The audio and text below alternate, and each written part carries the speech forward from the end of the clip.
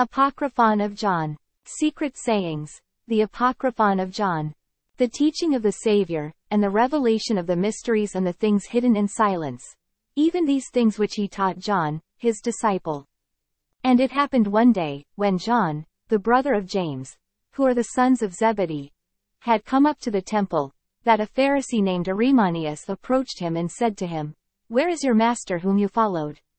And he said to him, "He has gone to the place from which he came." The Pharisee said to him, "With deception did this Nazarene deceive you," plural, "and he filled your ears with lies, and closed your hearts, and turned you from the traditions of your fathers. When I, John, heard these things I turned away from the temple to a desert place. And I grieved greatly in my heart, saying, How then was the Savior appointed, and why was he sent into the world by his Father? And who is his Father who sent him, and of what sort is that eon to which we shall go? For what did he mean when he said to us, This eon to which you will go is of the type of the imperishable eon, but he did not teach us concerning the latter, of what sort it is. Straightway, while I was contemplating these things, behold, the heavens opened and the whole creation which is below heaven shone, and the world was shaken. I was afraid, and behold I saw in the light a youth who stood by me. While I looked at him, he became like an old man. And he changed his likeness, again, becoming like a servant. There was not a plurality before me, but there was a likeness with multiple forms in the light, and the likenesses appeared through each other, and the likeness had 3 forms. He said to me, John, John, why do you doubt, or why are you afraid? You are not unfamiliar with this image, are you? That is, do not be timid. I am the one who is with you, plural, always. I am the Father, I am the Mother, I am the Son. I am the undefiled and incorruptible one. Now I have come to teach you what is and what was and what will come to pass, that you may know the things which are not revealed and those which are revealed, and to teach you concerning the unwavering race of the perfect man.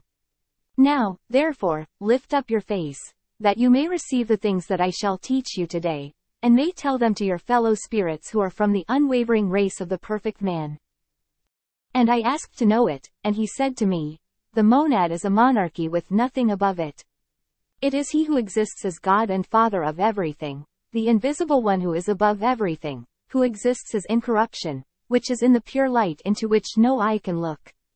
He is the invisible Spirit, of whom it is not right to think of him as a God, or something similar.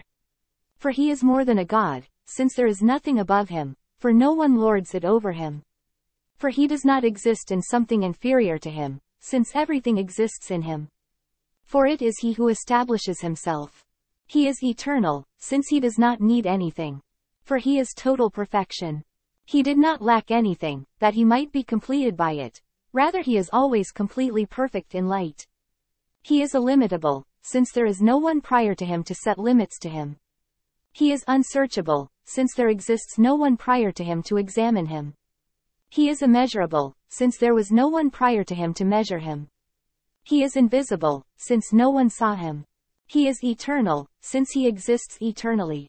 He is ineffable, since no one was able to comprehend him to speak about him. He is unnameable, since there is no one prior to him to give him a name.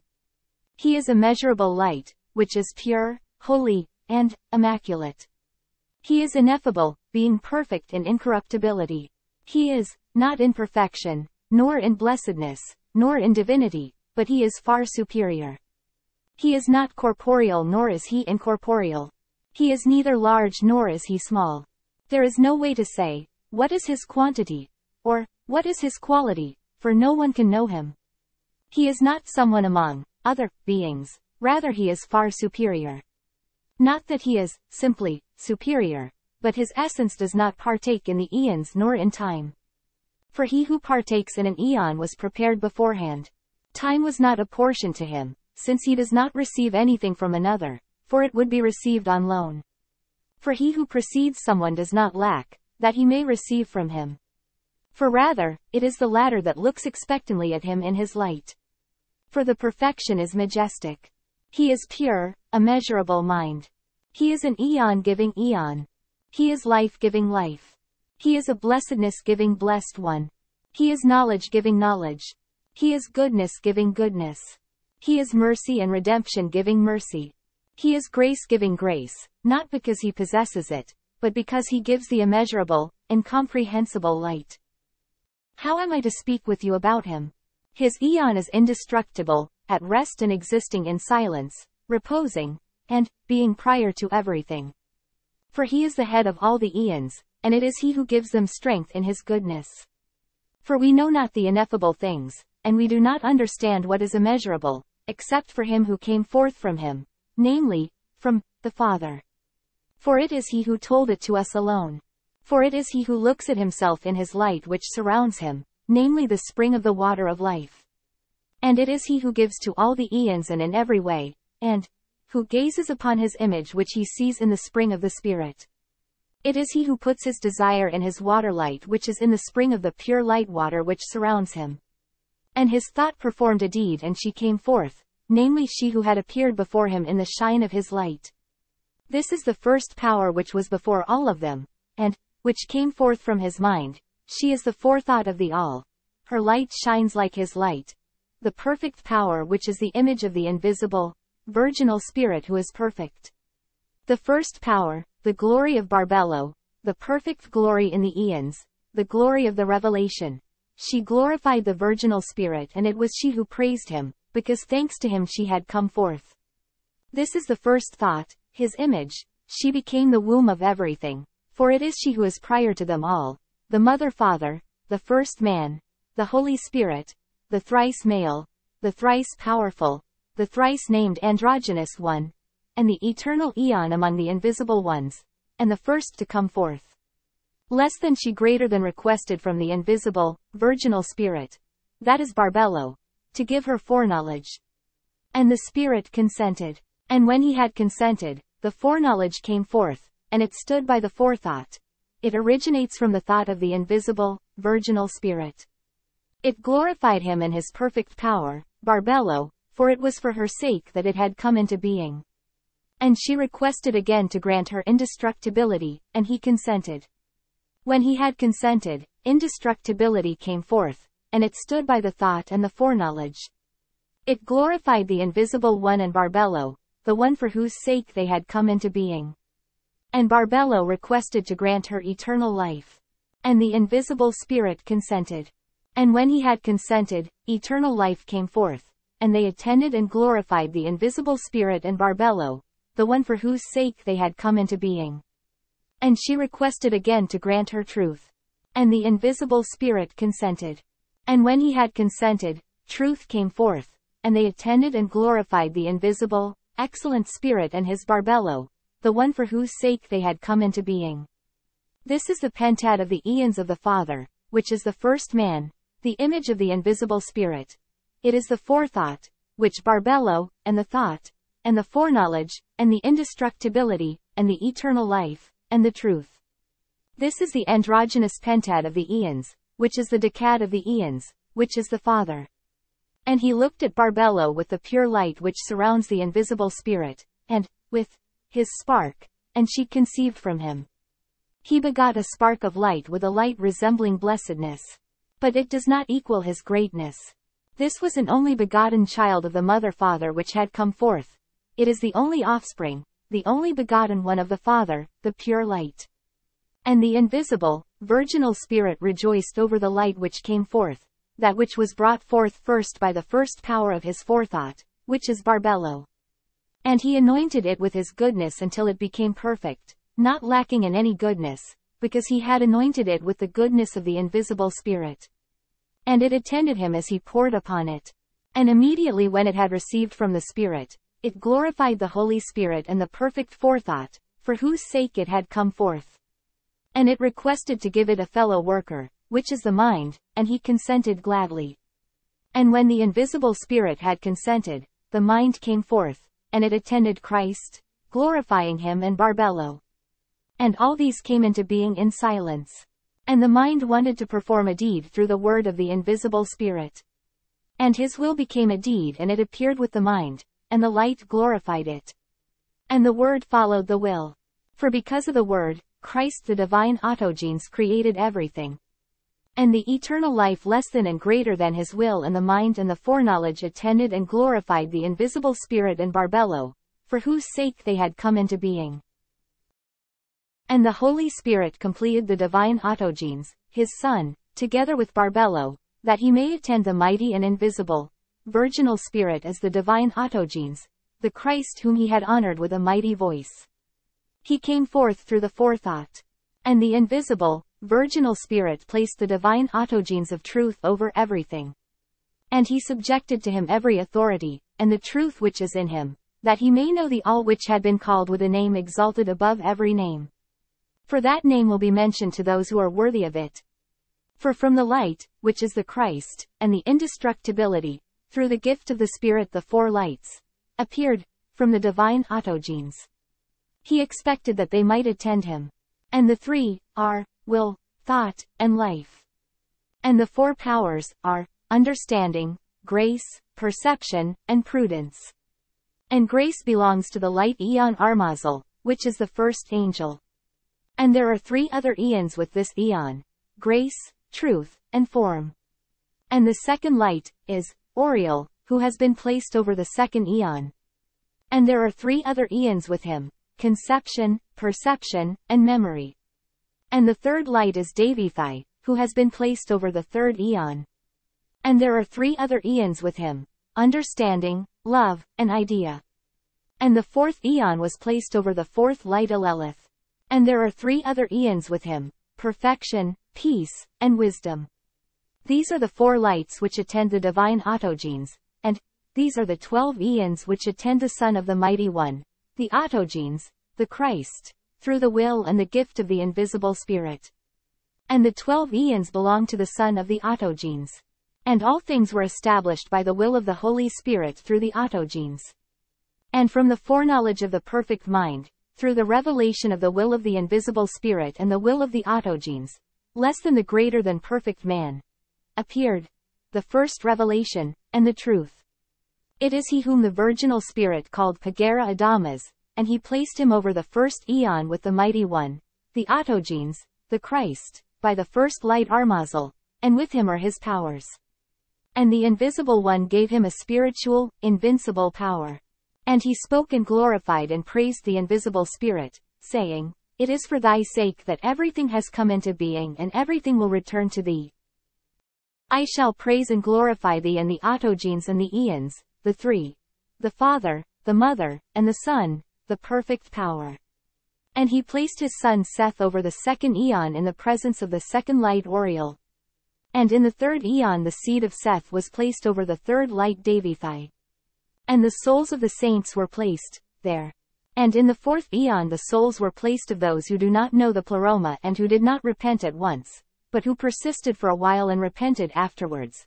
They are by the fourth light Alelith. These are creatures which glorify the invisible Spirit. And the Sophia of the Epinoia, being an Aeon, conceived a thought from herself and the conception of the invisible Spirit and foreknowledge.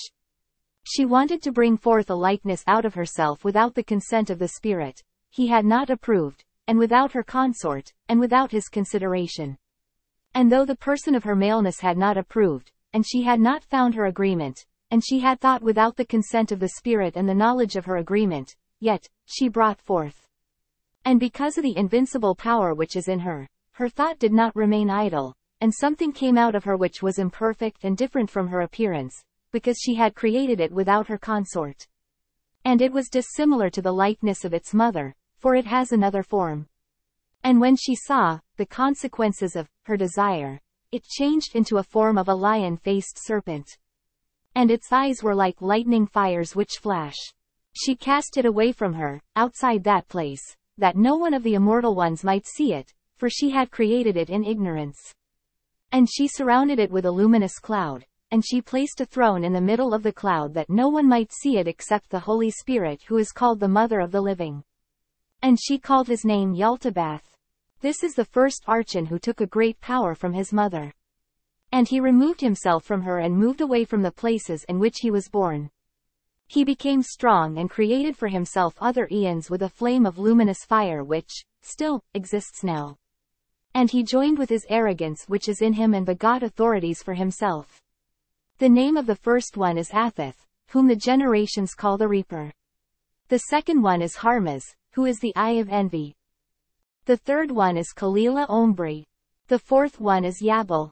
The fifth one is Adonai, who is called Sabaoth. The sixth one is Cain, whom the generations of men call the Son. The seventh is Abel. The eighth is Abrisine. The ninth is Yobal. The 10th is Armupiel. The 11th is Melsir Adonine. The 12th is Belias, it is he who is over the depth of Hades. And he placed 7 kings, each corresponding to the firmaments of heaven, over the 7 heavens, and 5 over the depth of the abyss, that they may reign. And he shared his fire with them, but he did not send forth from the power of the light which he had taken from his mother, for he is ignorant darkness. And when the light had mixed with the darkness, it caused the darkness to shine. And when the darkness had mixed with the light, it darkened the light and it became neither light nor dark, but it became dim. Now the Archon who is weak has 3 names. The first name is Yaltabath, the second is Saklas, and the third is Samael. And he is impious in his arrogance which is in him. For he said, I am God and there is no other God beside me, for he is ignorant of his strength, the place from which he had come. And the Archons created 7 powers for themselves, and the powers created for themselves 6 angels for each one until they became 365 angels. And these are the bodies belonging with the names. The first is Atheth. He has a sheep's face. The second is Elou. He has a donkey face. The third is Astaphaos. He has a hyena's face. The fourth is Yao. He has a serpent's face with 7 heads. The fifth is Sabaoth. He has a dragon's face. The sixth is Adonan. He had a monkey's face. The 7th is Sabid. He has a shining fire face. This is the 7ness of the week. But Yaltabath had a multitude of faces, more than all of them, so that he could put a face before all of them, according to his desire, when he is in the midst of seraphs. He shared his fire with them, therefore he became Lord over them. Because of the power of the glory he possessed of his mother's light, he called himself God. And he did not obey the place from which he came. And he united the 7 powers in his thought with the authorities which were with him. And when he spoke it happened. And he named each power beginning with the highest. The first is goodness with the first, authority. Atheth. The second is foreknowledge with the second one, Eloio. And the third is divinity with the third one, Astropheo. The fourth is lordship with the fourth one, Yao. The fifth is kingdom with the fifth one, Sabaoth. The sixth is envy with the sixth one, Adonine. The 7th is understanding with the 7th one, Sabbatian. And these have a firmament corresponding to each aeon heaven. They were given names according to the glory which belongs to heaven for the destruction of the powers. And in the names which were given to them by their originator there was power. But the names which were given them according to the glory which belongs to heaven mean for them destruction and powerlessness.